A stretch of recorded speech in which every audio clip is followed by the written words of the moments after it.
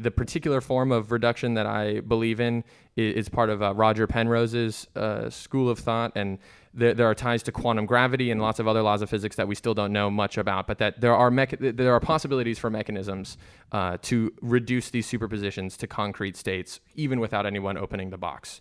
So that's my school of thought. But there are most other schools of thought are happy to allow these superpositions to exist indefinitely until some observer comes along. And most other schools of thought primarily concern themselves with the division between the observer and the observee, the thing being observed and the one doing the observing. And that would be primarily the Copenhagen school of thought, which is the most accepted amongst physicists, certainly anyone in the mainstream. And in some sense, to some degree, we all abide by the Copenhagen interpretation because it's the only way that we can get out of bed in the morning. It's the only way we can get anything done. I think about it every morning.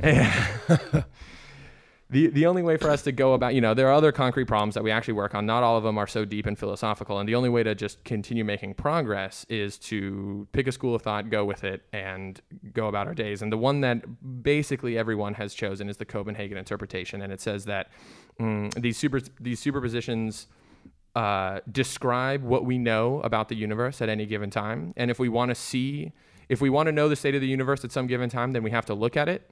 And when we look at it, the superpositions collapse to one of the possibilities that they allow for with the probabilities that the mathematics of quantum mechanics tell us. And to not really worry too much about the other subtleties, like, well, what makes you an observer and the particle an observed thing? You're made up of particles, each of which is undergoing this weird quantum superposition thing. Is the fact, so it's just sort of shelves some of these complications and says, this is the best we can do.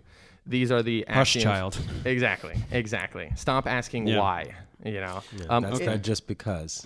Right. So we've clearly chosen sides here. You're defending the objective reduction. I'm going to jump on the bandwagon. I'm Copenhagen interpretation. So these are our positions. Before we battle on them, let's there's maybe 4 or so others that are somewhat popular, right? Yeah. Why don't we talk about what those say and how they differ? Sure. So probably the most exotic one, and maybe the ones that popular science books like to talk about the most. I like the exotic stuff. Yeah. The sexy theories.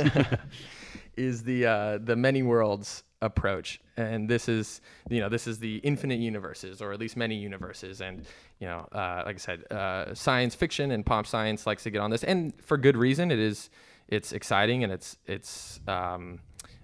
deep if true. But it's just the idea that then we have these superpositions in quantum mechanics, and somehow when we open the box, some force, some object decides whether or not that particle is going to be up or down, whether or not the poison has been spilled and the cat has been killed or not. To get around the deep questions of who's making these decisions, the many worlds interpretation just says they're all happening. And every single time there's one of these choices to be made, a whole new universe pops into existence. And that universe is the universe in which this other thing has happened. So you open the box, there's now 2 universes. In one of them, you saw it was up. In the other, you saw it was down. Yeah, exactly. So there's by this interpretation, there's some universe where all 3 of us are presidents of the United States and whatever we want to be. Like, I'm sorry to the people in that universe where I'm in charge. Now, I got to be honest. I really hate this one. I really hate the many worlds one. It seems very ad hoc. It seems very arbitrary. And to me, it doesn't even really solve a problem.